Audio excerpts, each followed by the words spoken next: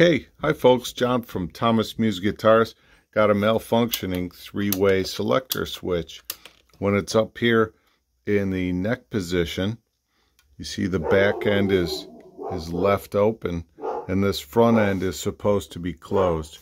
But it wasn't actually closed, and the way I found that out was I had the thing on and then I just pressed gently on this contact over here and it was working.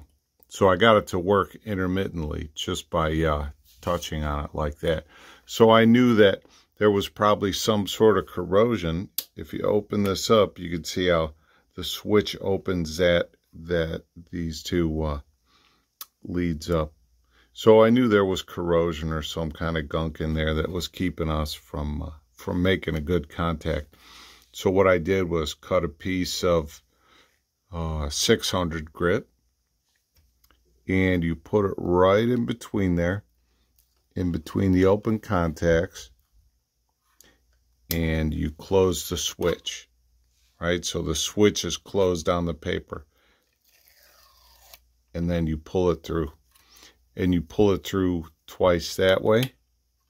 You open it again and pull it through with the abrasive on the other side twice, and that will fix your switch. All right, hope you have a good one, and just for good measure, you might as well do the other side because it's probably getting close to failing if you only have one failing side. So this is one particular quick fix for a three-way switch. Hope you have a great day. Remember, every machine's a smoke machine if you don't use it properly. Peace out.